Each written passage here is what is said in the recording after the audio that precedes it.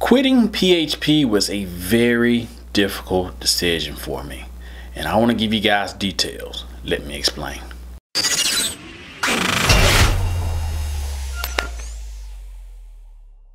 This video was brought to you by DigiLink Academy, your #1 source to learn how to make money programming and get that six-figure salary you desire. Our academy have a wide range of courses, including 3K in 30 days, our mentorship membership program, and much, much more. When you sign up for our free community, you get access to our membership community with like-minded professionals who's going to help take your career to the next level. So let's take the first step to get started and really take your career to the next level with our 7-step money guide today. So let's go ahead and click the link below to sign up for our free 7-step guide to help you get your career started today. Believe it or not, guys, let me tell you a story as far as just why I quit PHP programming. And it actually wasn't my decision alone. It was a lot more components involved in me just saying I quit PHP and I'm not doing any projects in PHP anymore. And I want you guys to really listen to what happened to me, so that when this happens to you, and it's going to depend on which programming language you use or you picked, the market dictate what you need to do professionally as a software developer. It's different when you have a hobby and you're working at home and you're doing your passion projects. I'm talking about if you are a professional software developer working for a company, especially a growing company, a company that wants to really get an advantage in the market and scale out and have different projects, you're gonna find yourself working with softwares that you really, or programming languages that you really didn't think you'll be working on. And I want to give you guys a reason, first of all, what to expect when this happened and how to handle it and the expectations going forward. So guys, let me tell you my story. I made some notes here so that I don't get lost, and I can give you guys a clear understanding of what's happening with some easy points. So guys, been working on a few projects, big integration project, and trying to consolidate some companies, trying to consolidate infrastructure, technology, and really massive scale. And in the past, I did a lot of work with WordPress, PHP, MySQL, and life was good. It was one of the first programs I used. I always preach it, but lately I haven't been leveraging it. I've been using SQL, specifically Microsoft SQL Server, and structured query language based off of the project that I've been working on at least the past year and a half. It's been longer, but I noticed a difference between the programming language that I use as far as just programming. So that being said, guys, I start to look back and I was like, man, I don't do any PHP work anymore at all, and don't have any signs of doing it, at least at this particular moment. Part of it is I'm focusing exclusively on the database side right now, but even if I got a front-end job right now, as far as just, hey, I need some PHP work done, if it's not an existing client that I know the infrastructure that we can turn it around and get back to the primary project, I'm probably going to turn it down. And not to say PHP is bad, it's just that my company is a data focused company, guys. That's what we're focusing on now. You're gonna find out pretty quickly, #1, you're gonna start naturally niching down. And once you niche down, it makes your organization run more efficient, and it gives you an opportunity to scale, be able to solve problems quickly, especially when you start bringing in more staff. They know, hey, this is the focus. If a client wants anything outside of this, depending on what situation, how fast we can turn around, we'll take on that work, but we primarily work on SQL. We primarily work on database work. And that's how here at DigiLink, how I'm rolling going pretty soon. You guys are gonna have this where you're gonna focus more on the front end, focus more on C#, focus more on Java, Python, depending on what that particular client or that market wants, you're going to naturally focus down. At this point, people start to realize, man, Rod, You know, I started off using PHP. I started off using Python. I don't use it anymore. I'm using this other programming language. I'm afraid that I'll lose these skills. Don't worry about that, guys. It's just like riding a bike. You know, once you learn the basics of programming, the fundamentals, you actively working on projects with a programming language, it's just a matter of switching over, understanding the context, understanding the specifics of that language as far as just the use cases, you know, what's the advantages and why you use it. A lot of people come into a lot of projects thinking I'm gonna force a particular programming language down this client's throat, which in the past you was able to do that pretty good because nobody really knew what was going on. They didn't have existing infrastructure, and you had the flexibility to add something in a stack that really didn't in line with what that client want.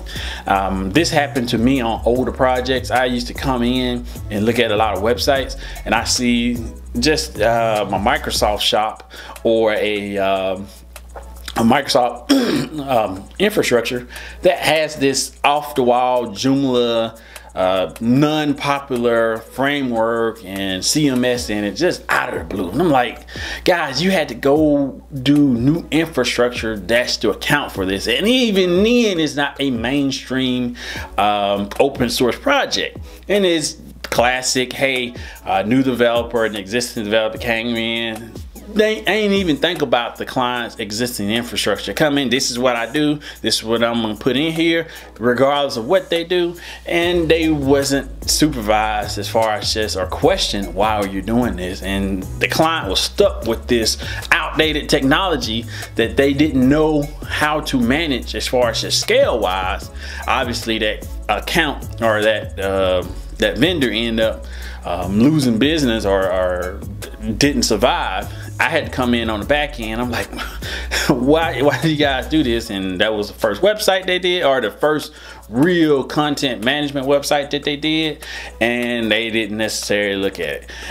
In that case, guys, if you're gonna go outside of the standard company software stack, at least make sure the solution you put in place is a mainstream solution or software like WordPress. You know, I work with a ton of Microsoft C# related shops. And you may think, well, WordPress is, you know, outside of that, you probably won't want to implement that. But guys, WordPress has a huge community with huge supported plugins and themes and all this stuff, to where if it's the best solution versus the Microsoft counterpart, it makes sense. But if you are not even picking the most popular, well-supported, huge community, it's going to be difficult. But guys, let me get back on topic. This is the kind of stuff that at the end of the day you have to really leverage, and I talk about this in my 7-step guide. So if you haven't already, go sign up for that. I'm gonna be making updates to this. I'm gonna start niching down my content to really be more specific on the tech side, and kind of focus on the data-driven stuff, guys. So if you already signed up for my 7-step guide, go check out my premium courses. I'm redoing everything in my academy, guys. So if you buy it now at the cheaper rate, you get all the new stuff and the most updated stuff for free going forward. So go ahead and take advantage of that. Links are below. So guys, at the end of the day, that's why I end up quitting PHP. Not because I just made a conscious effort to say no more PHP. It's just that the projects that I'm taking on right now is mostly database focused. And don't worry about losing your skills, or as long as you're working on a top 10, top 15 programming language, and you have the opportunity to get to the enterprise level, which is mostly Java and C#, some Python work. If you're at Silicon or some of the larger markets, you're going to get into the Reacts, different frameworks, the sexy Angulars and all that stuff.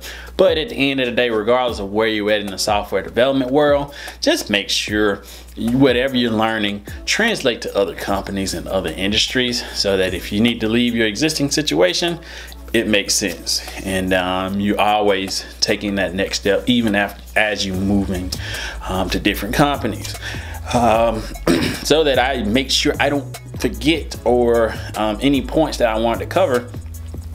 Professional versus hobby projects, guys. This is another one.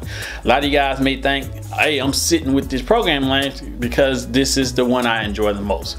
Yeah, from a hobby standpoint, go right ahead. If you're doing this for a passion project, you don't have to do anything for a client, turn this video off.